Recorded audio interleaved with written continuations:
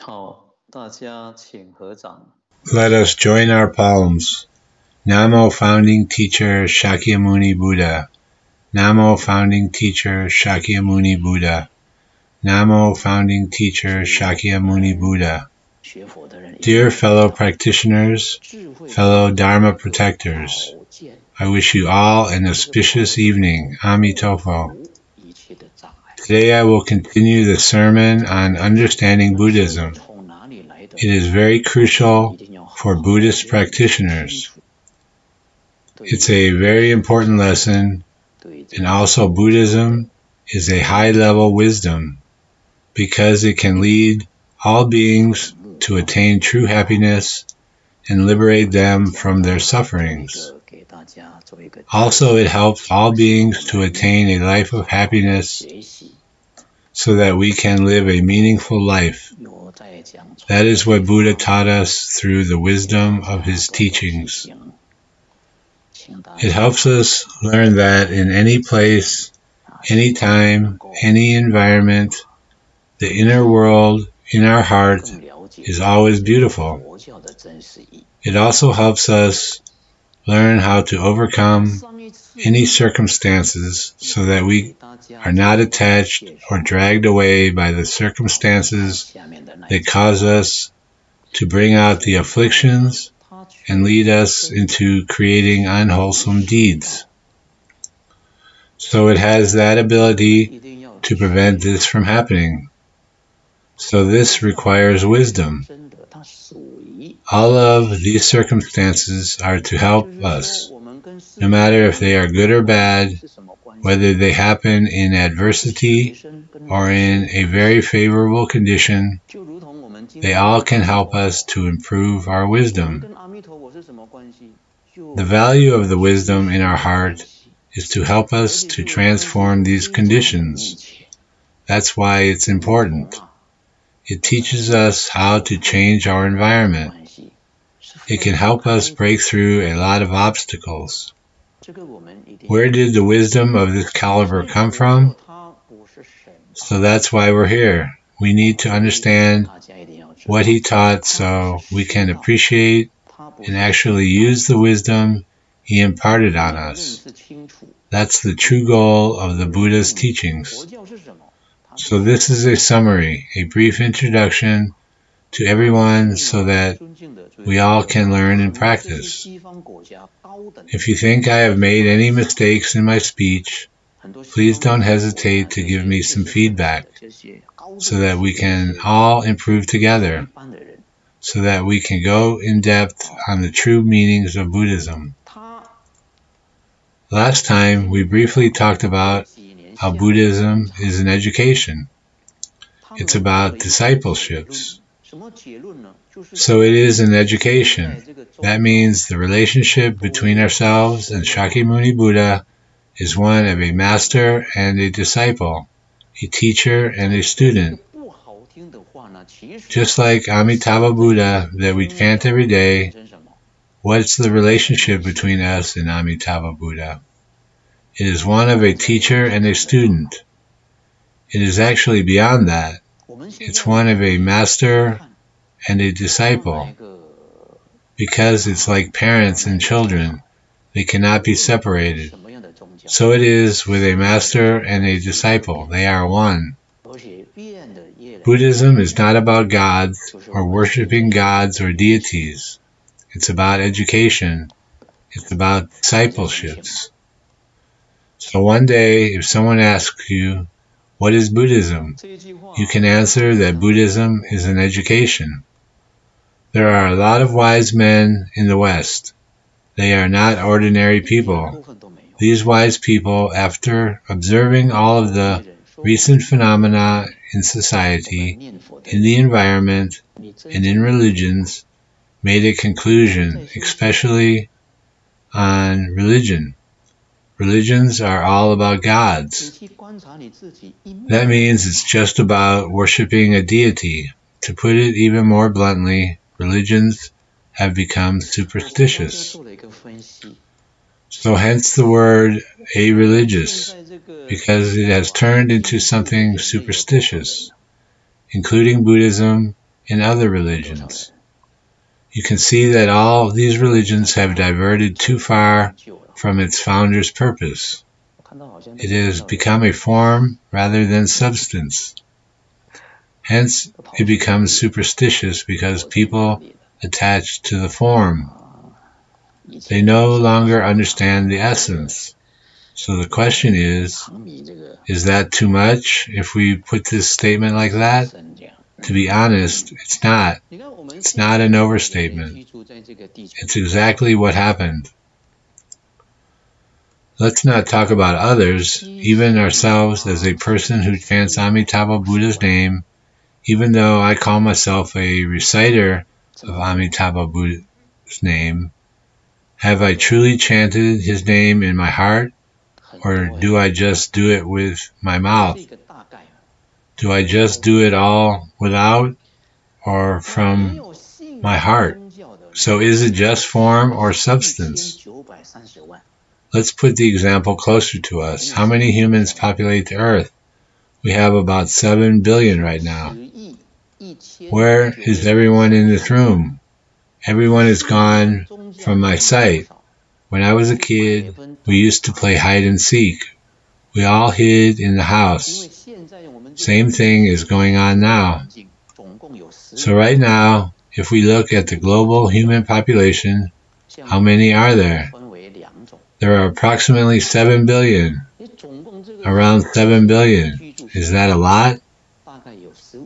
There are around 1 billion atheists. About 1 billion people who do not practice any form of religion. 1 billion people are atheists, and the rest practice some form of religion or faith. So it's about 80% of the human population who practices a faith. So in Buddhism, we have two types, two main branches. In the entire world, there are about 15 types of faith practiced throughout this human population. So we have about 80% of people who practice faith in one form or another. The question is, since we have so many people who practice religion, who are supposed to teach kindness and goodness in the world, why is the world still messy? Why is it still very turbulent? If you look at our environment, look at the natural disasters that happen again and again, one wave after another, it gets worse and worse. Let's not talk about something far away in the past or future. Let's look at the COVID cases in Australia, in New South Wales especially. It has already reached 10,000. Obviously, we are still far behind the United States and Europe, especially the UK. So Australians are considered lucky, not being affected by it so much, but still a lot. Sydney has already reached 10,000, a COVID milestone today. A lot of people have called me and said, try to stay at home, don't go out, take care of yourself. Not including other stuff, this infectious disease alone has already affected us so much, not to mention other stuff like the bushfires and man-made disasters. So back to this question. There are 80% of the human population right now who practice faith or religions, so why is the world still messed up? And it will continue. Why is religion helpless in teaching and educating humans? Because we only stay on the form, on the rituals, on the appearance of practicing faith, instead of doing what was taught to us. Did we put it in action? Did we actually accumulate the merits, the real virtues? No. Everything stays on the surface appearance. In one word, superficial. So in reality, we keep permitting unwholesome karma every single day, every single second. No matter where they are, people keep committing the killing, the sexual misconduct, and the stealing, the lying, breaking the precepts. Hence, that's the cause. The effect is Disaster is happening every day. In our case, we have not applied Buddhist teachings in our life. Hence, we are not able to prevent ourselves from committing it. Therefore, we need to understand the teaching so that we can actually do it from our heart. These wise men, great intellects of the West, also observe that religions of nowadays has this one issue. Therefore, that's the issue. So that's why, my respectful practitioners, we must understand the purpose of Buddhist education. What's the highest goal in Buddhist teaching? What is the ultimate goal of going through this education? Because if you don't have a purpose and a goal, we cannot get any benefits. For example, chanting Amitabha, if we don't understand why we're doing that, how can we reap the real benefit from it? And how can we break through the delusion and be enlightened? So the goal is to break through the delusion and be aware of the truth. Therefore, I keep advising my dear fellow university students in Indonesia, and even professors. I tell them, people who actually practice Buddhism are great people, because their goal is to break through the delusions, cut to the heart of the matter, to be enlightened to the reality of everything. People who truly invoke the vow to practice Buddhism will be able to truly get the benefits of it. People who truly practice it are high-level, wise people. Their wisdom is very high. Only then will they be able to practice it properly. This is not a normal religion, worshipping a deity. So back to our reality. Why do all beings suffer? Why do we have one form or another of ailment and suffering?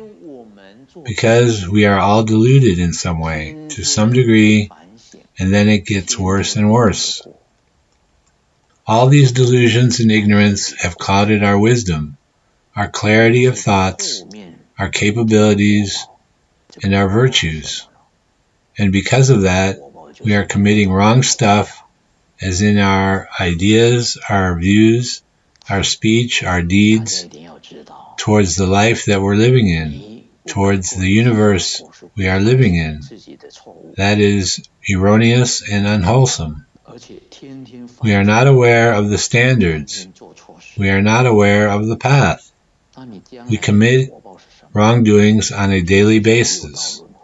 Some of us understand that we have to change our ways, but they still walk on the wrong path. If you extend it further to the people around us, so do most human beings, including ourselves. Do we also create a form of unwholesome deeds and karma? Yes. Do you have these kinds of errors in ideas and views and speech and deeds? We must acknowledge it. By acknowledging it, we are doing repentance, especially in front of a venerable. We all have these shortcomings. Not only do we not change it, sometimes we don't even realize it. We just leave it be. Let it fester, like a wound festers, and do not change our ways, not repenting. Hence, that's the cause. The effect is, our life is getting harder and harder. If we do understand this truth, get to the bottom of the matter, and do something about it, let me tell you, your life will change at that point, because you will truly live a guilt-free, happy life, a very balanced life in your heart. Emotions and everything will be very calm, at peace, because you will have understood how you got to where you are and where you are going. I also knew a couple that were very kind and helped me a lot to propagate the Dharma. The wife was always going after the sensory desires, was always pursuing something, luxurious goods, something better, to eat better, to sleep better. All the comforts need to be better. Her attitude toward her family was always nitpicky. So this wife was always consumed by her desires, and when dealing with people in her own family, she always nitpicked. She does live a life of luxury. She has a luxurious life. However, she's always unhappy. She's always not balanced inside. She's always seeking something. More, more, more. So that was her state before she actually practiced Buddhism. So once she understood and got in contact with Buddhism, she started to reflect inside. She understood why she was always unhappy and always making a mess in the relationship with her family. She has changed 180 degrees. Once she learned the teachings, she kept practicing in her daily life. One of her practices is showing gratitude.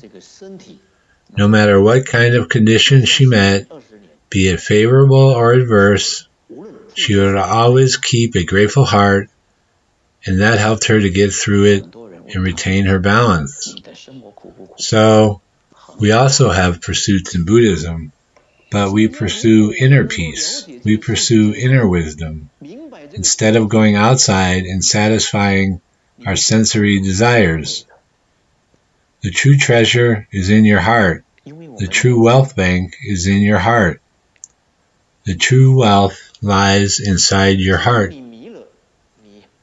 If she has anything extra, she will give it to other people, to people in need. She lives carefree, happily. She does not nitpick anymore. That's the look of a person who truly practices Buddhism. Are we like that? Not necessarily. When we look at people, or when we look at how people handle things, or look at other people's stuff, we might actually fall into the trap of holding a grudge, nitpicking, and pursuing more desires. We are deluded in that way.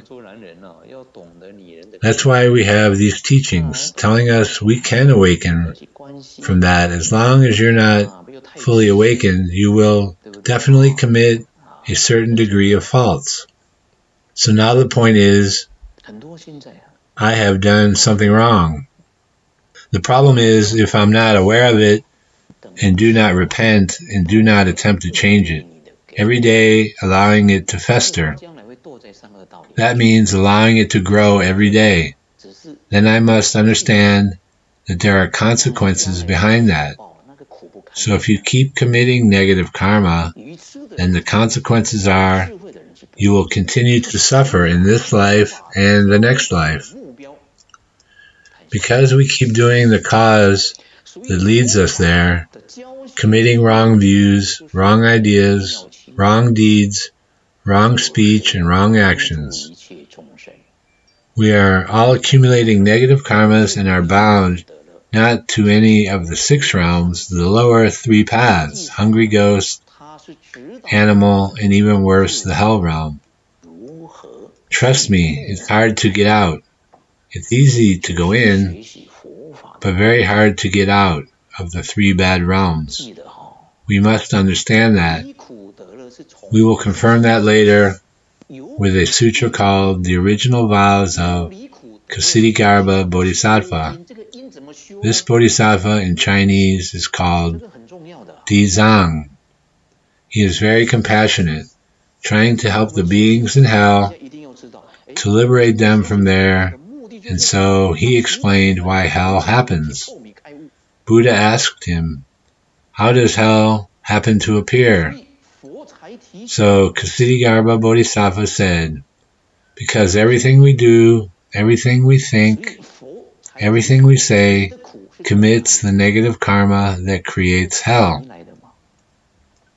That is why our life is full of suffering, because we are not aware, because we are not aware of the real realities.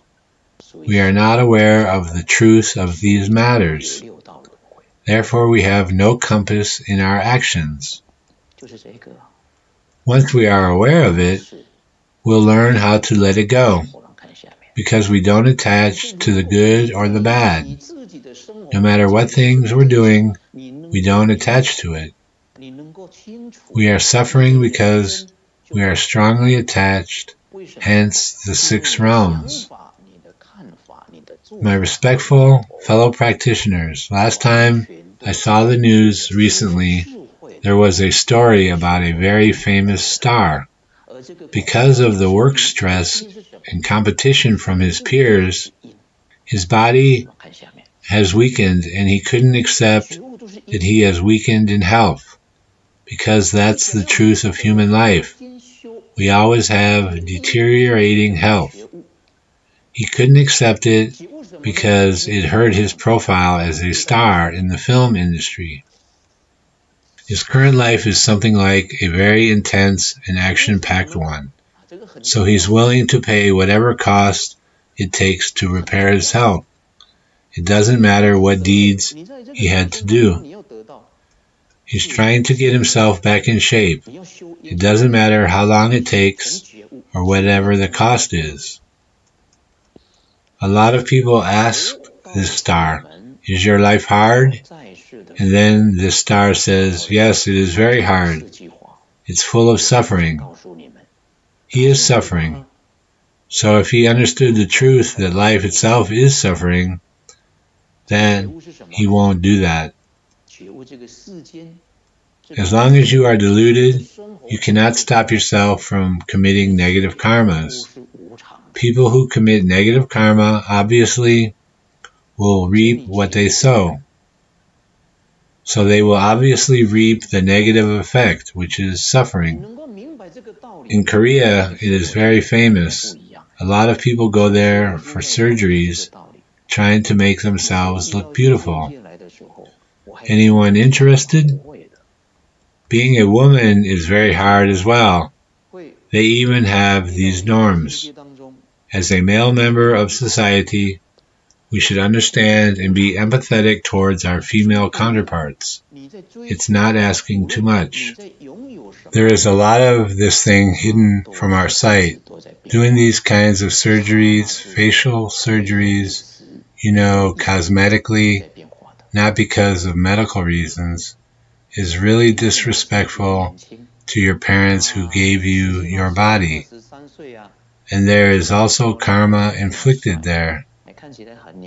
People who are wise, they will not do things like this. Therefore, the goal of Buddhist education is, we must be clear on this, is to help us, to help all beings liberate from the sufferings of samsara and attain ultimate happiness. That's the effect. The cause is to break through the delusion and be enlightened. If you want to be happy, really happy, and ultimately happy, then you must cultivate the cause. There's no effect without cause. There's no fruit without seeds. So what is the seed? What is the cause? We need to let go of the delusion. That's why we're learning Buddhism right now. It helps us to break through these layers and layers of delusions. Only then can you improve. So where does our suffering come from? Delusion. Because we are not aware of the actual reality underneath the phenomena in your environment, in your life, in the things that happen in your life. Why does this happen? We are not aware of the truth. That's it. However, if you are awakened to the truth of your life, if you are aware, understand, you know why, you know the cause and effect, then you will be a very happy person. Why? Because all you think, all you see, all you know, your ideas and views, and all of your actions and thoughts that you generate are correct and wise naturally. So just change your compass a little bit to the right direction. Everything will be in the right place. Everything will come together. So in summary, being awakened from the delusion is the cause that will liberate yourself and others from sufferings and attain ultimate happiness, which is the effect. What should we be aware of, awaken to? If you want to be aware, what are you going to be aware of? Because you need to get the cause right, only then you can get the effect you desire. So during the time of Buddha, he kept repeating 4 characters. In English, it's called, get awakened quickly, as soon as possible. Be awakened as soon as possible. The first thing to be aware of is the impermanence in our life. That is the first step, the first part. If you understand the essence of this teaching, then your whole life will change. The way that you view your life will be different, because knowing that everything is impermanent, would you be nitpicking this little stuff that doesn't matter in the long run? Sometimes we may meet some situations that teach us that everything is impermanent. No matter what you pursue at the moment, when you pursue it, how much you pursue it, how much you own, it will always change, and the only constant is the change. Your body, for example, something very close to you. Your body. I'm 23 years old. I'm 25 years old. I'm very handsome and all that, very young. But remember that it's impermanent. It will become old. It will age, get sick, and die. That's the iron rule. Not long after our birth, the human world, compared to the universe, is very small. We will pass away, long or short. It is still very short in the long run. Whatever you own, obviously, we cannot even keep ourselves young forever, let alone the things around us, our properties, our families, or anything. They all change as time passes. That is the truth in everything.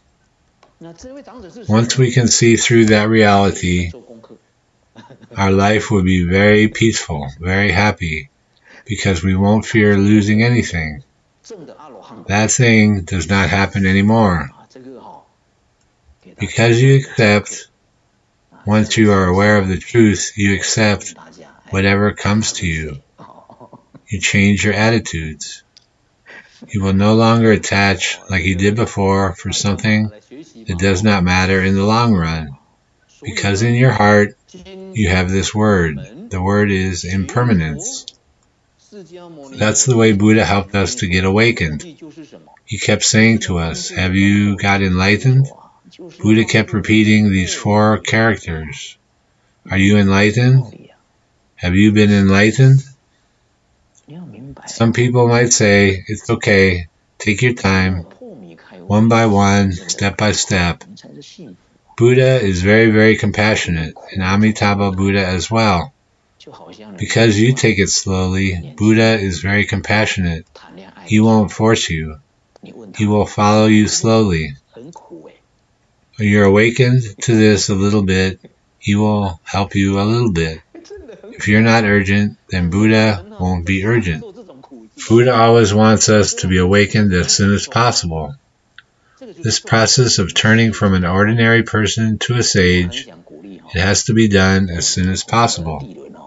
How did he show his commitment to this goal of helping everyone enlighten as soon as possible? He gave Dharma sermons ever since he got enlightened under the Bodhi tree.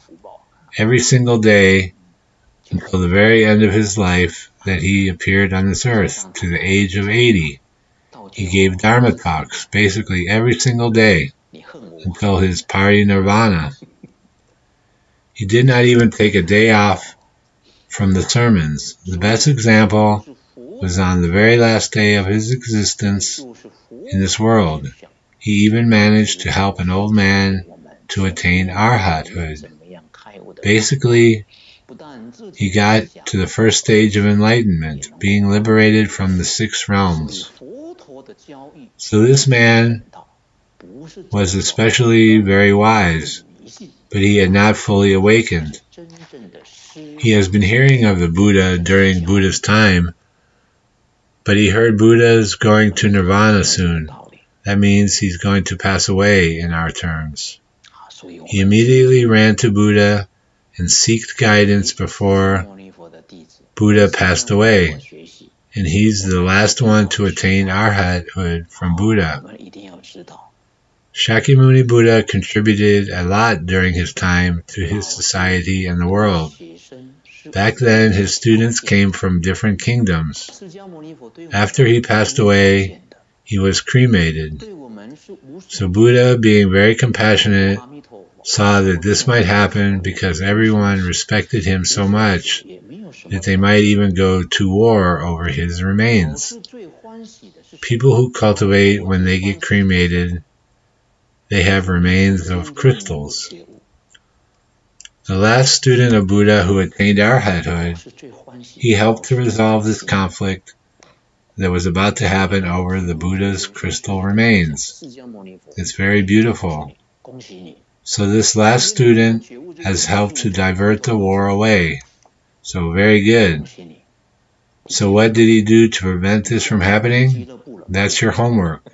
So you can search for the last student of Buddha before his nirvana.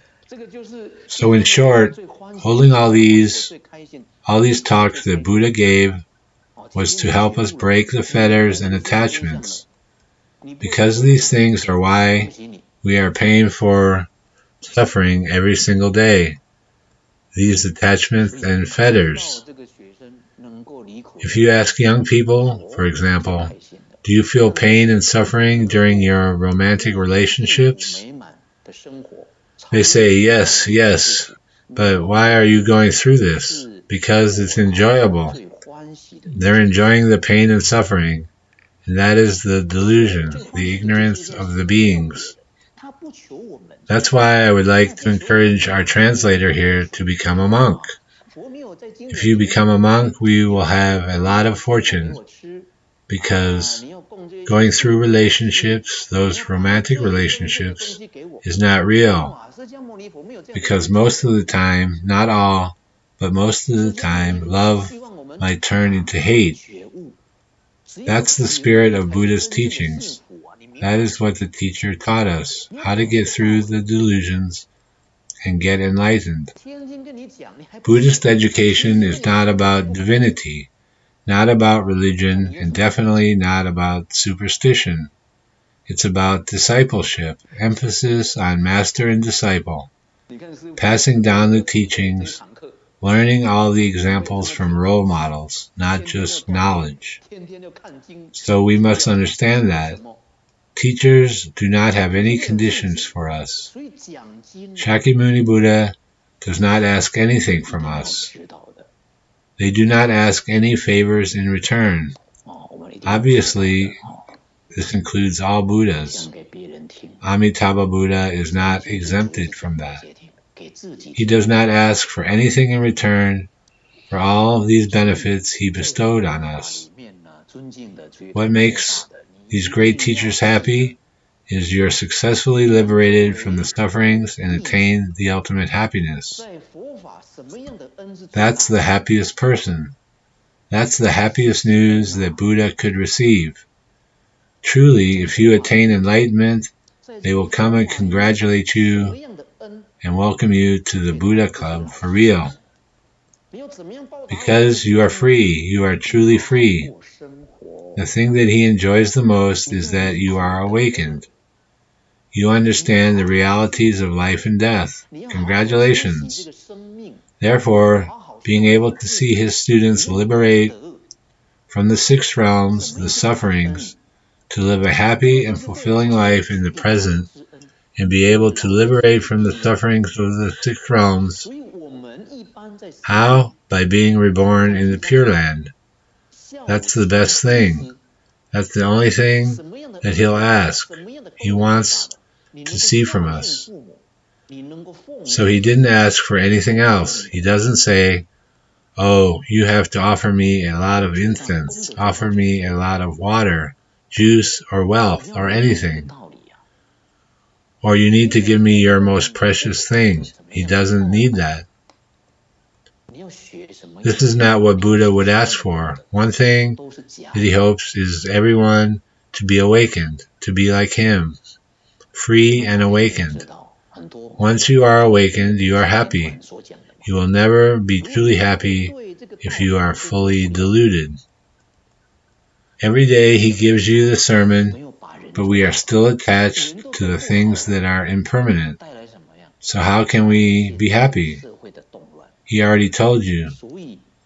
These things are dragging you down and not making you free. Just like a wing being clipped. How can you be happy if you got clipped? How can you be free? He tells you to let it go so that you can be free. That's why you need to listen to his teachings. That's the whole point of giving sermons, Dharma talks. That's the mission for doing that. It's not for others. People who give Dharma talks, to be honest, are talking to themselves rather than talking to others. Talking to yourself is the first point of giving sermons, encouraging yourself to be liberated, to be awakened. So as a student of the Buddha, as a disciple of the Buddha in Buddhism, what's the biggest show of gratitude that we can repay our teachers? How do we repay our teachers? Live happily, live decently, live righteously, do right by the people, your loved ones, pay love and respect to your family, your parents. That's how you repay them. That's why Buddhism cannot depart from filial piety, cannot depart from respect toward teachers. If you can be filial to your parents and respectful to your teacher, then you are the number one happiest person in the world, because you're repaying someone who gives you the most. This is very important. That's the root of all virtues. If you don't even know how to repay the person who gives you the most unconditionally, for now it's your parents and your teachers who are the masters, people who help you along, then how can you be real if you treat someone else outside disrespectfully, right? That means to be a decent human being, we need to repay our gratitude.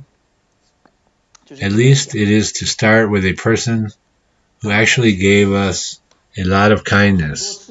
That is the person that we have a lot of gratitude for, are grateful for.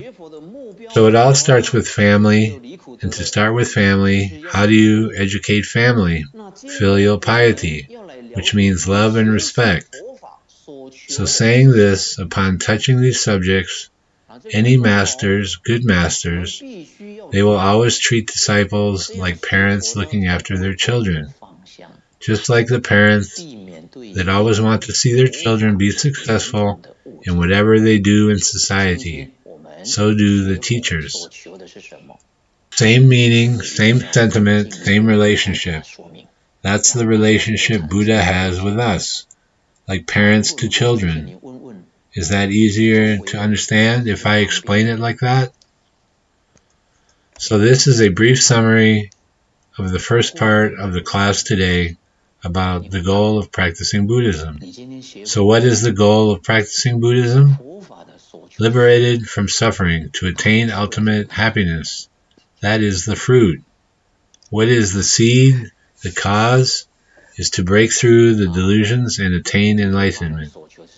Enlightenment means being aware of the realities and not being deluded by it, so that you don't create the cause of your suffering. And hence, because of these teachings, it provides that Buddhism is no longer a superstition. It's not a religion in the sense of divine worshipping. It's just a down-to-earth education of helping us to get through sufferings. That is the highest goal, to get liberation from the pain that we face now.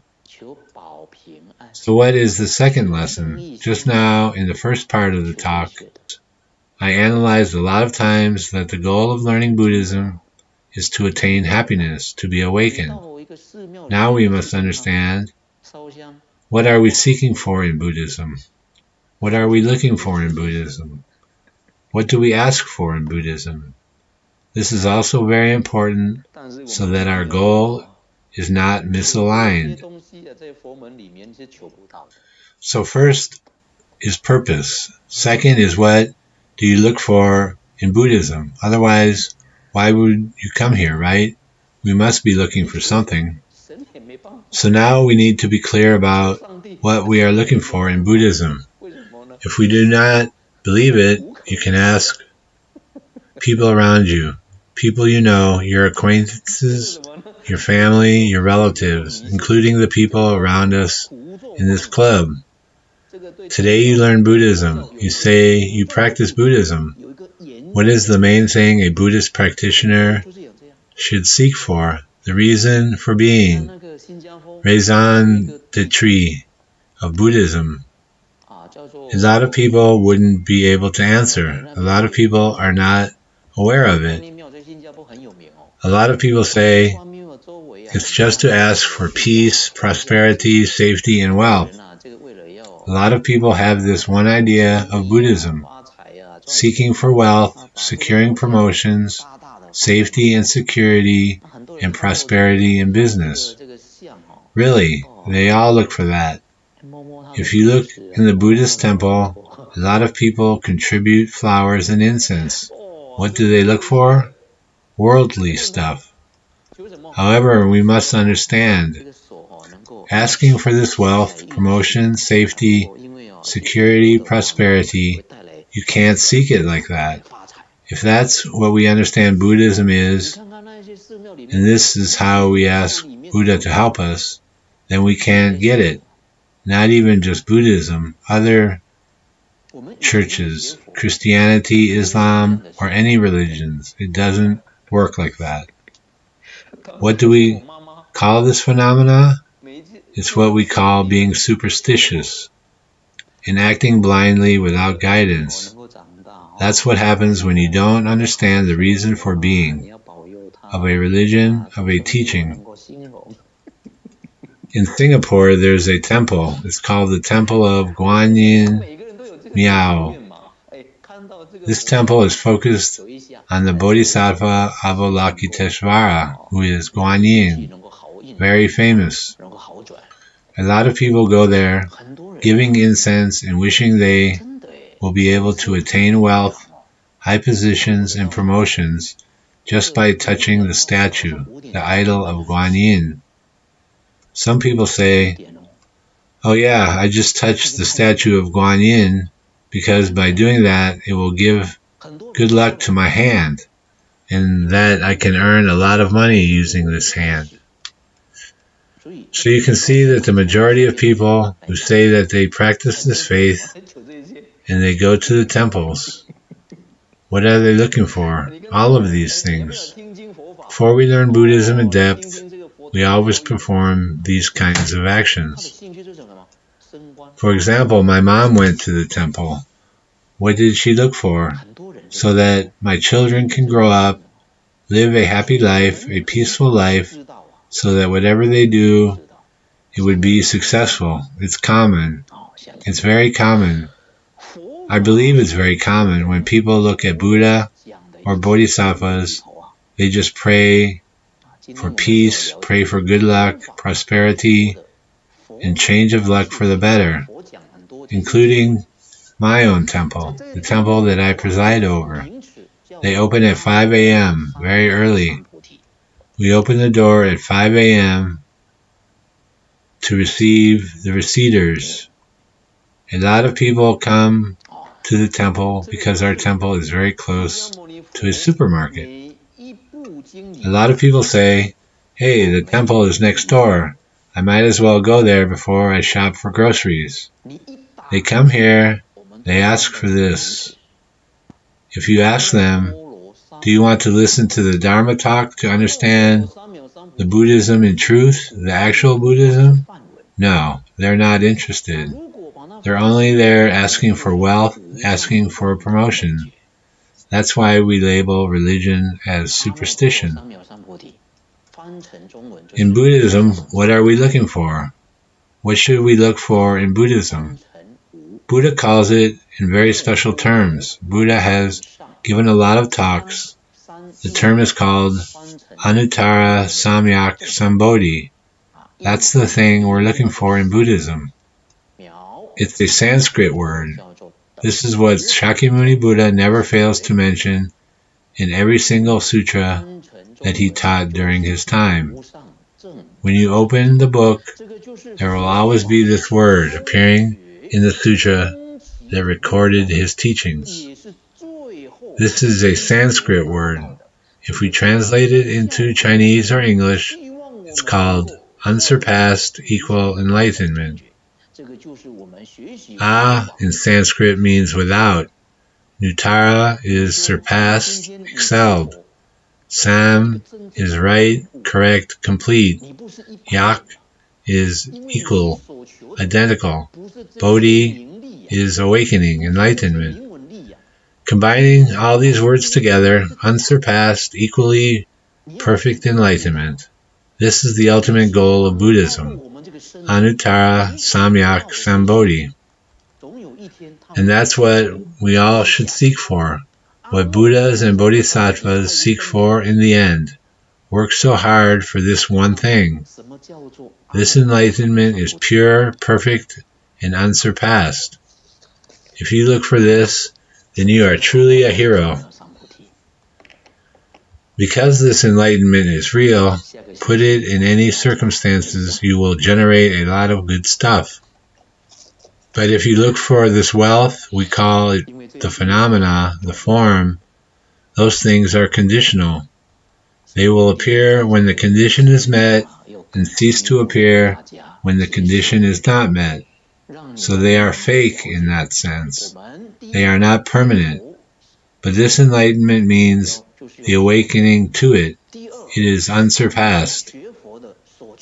We'll leave it to next week to understand why it is called Anuttara Samyak Sambodhi. What does it mean? Every single sutra has it. Because I would like to get into depth, in better depth, so that we can understand. The first step in learning Buddhism is to set a goal, and the first goal is to liberate yourself from sufferings and attain happiness. And the second goal we set in Buddhism, which is what we look for in Buddhism, is this Anuttara Samyak Sambodhi. Why do we go to the Pure Land? Why do we pay so much hard work to do that? It gives so much hard work to chant and join because you want to attain Anuttara Samyak Sambodhi in the Pure Land. No matter what method you're learning under Buddhist teachings, the whole thing is to lead you to Anuttara Samyak Sambodhi. So next week, I wish to see you all again to share the content of this word. Today I would like to be grateful to everyone else to give me a chance to explain how we understand Buddhism better. I am thankful to the youth group, our Uncle James and Auntie Cynthia, for giving us a chance, a place, people, and the conditions to enable this to happen so that we can better understand Buddhism because it's very important to us in our life. Next week, next Wednesday, I look forward to your attendance, your participation, your appearance. Gives me the energy to keep going, gives me the encouragement to keep going. Without you guys, how can I improve myself? I am the student, you are the teachers. The person who gives the Dharma talk is the student. The people who sit and watch me do the Dharma talk are the teachers. I am not trying to flatter anyone. This is what happens. This is the right attitude we should have if you're giving a Dharma talk. Everyone is a teacher. I'm the only student. So I hope we can all learn from each other better. Also, I would like to take this chance to wish you all a Happy New Year in advance, saying goodbye to 2021 to welcome 2022. In the past year, before I arrived in Australia, I always saw the news on our Sydney Harbour Bridge. They always have a very nice firework display, a beautiful firework display. Every year, Australia is the first country that spends the most in celebrating the New Year's in terms of the fireworks. Your nation's coffers are very deep in Australia. If you can use the money to donate to the poor people, to the people in need, to impoverished people, that would be very good. You guys will get even more merits. People ask me, since you are in Sydney, why don't you go and watch the fireworks? I say, is that important? So in these COVID times, if you have nothing important, try to stay at home, prevent contact. Now the most important priority is to protect your life, because you need to borrow this life that you have to cultivate, to leap forward, leap higher to the Pure Land. So take care of yourself and earnestly chant, recite the name of Amitabha Buddha. I would also like to advise all of you young people to care for your parents, no matter their temperaments or what they did in the past. So be kind to them, loving to them, and also cultivating good relationships with everyone. This is an important attitude to have. So next week we will continue to learn Anuttara Samyak Sambodhi. Thank you so much. I wish you a good night. Thank you. Ami Tofo.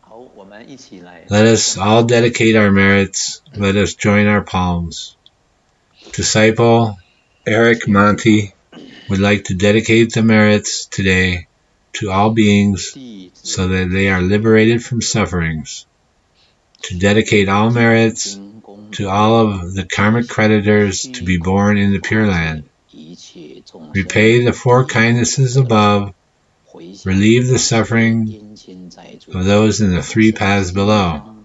May those who see and hear of this aspire to invoke the Bodhi heart and cultivate the teachings for the rest of this life, and be born together in the land of ultimate bliss. Ami Tofo. Thank you so much. 谢谢大家，阿弥陀佛，阿弥陀佛，阿弥陀佛啊，阿弥陀佛。好。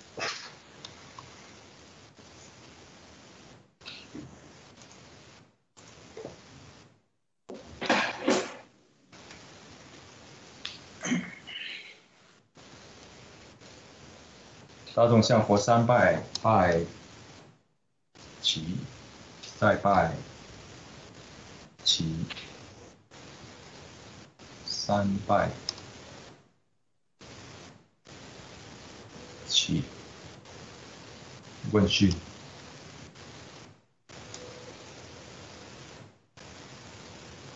齐，大众感谢阿弥陀佛。阿弥陀佛啊！再见，再见，再见啊！阿弥陀佛，阿弥陀佛，晚安，晚安，拜拜，拜拜。送法师回了。拜拜。阿弥陀佛。